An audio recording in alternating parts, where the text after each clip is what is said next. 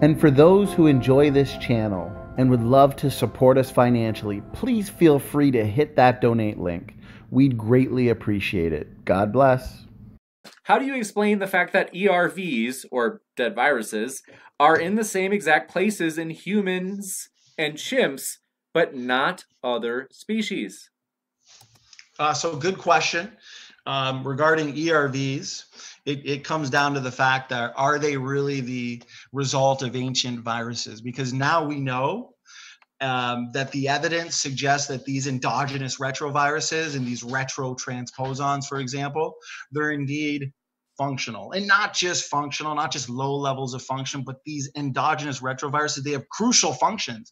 They help regulate genes and even determine cell types. So like I said earlier, the evolutionist now has to claim that they were co-opted, but that is just more fancy storytelling. So these are important DNA elements, just as we'd predict based on created genetic diversity.